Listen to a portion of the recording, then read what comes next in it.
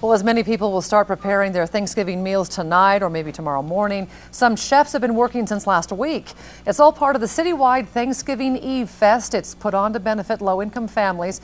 KXLY4's Ian Cull joins us now live from the Spokane Convention Center where the dinner just got underway. And Ian, how many people are they expecting?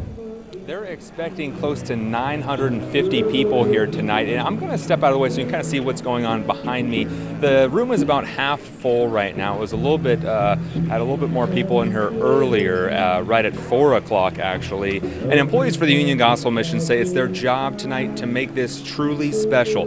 Chefs started preparing last week, but they ensure all the food will be delicious and fresh. They had to start so early because 130 turkeys will be enjoyed tonight. And get this, they made 110 gallons of gravy, 340 pounds of stuffing, and 500 pounds of mashed potatoes.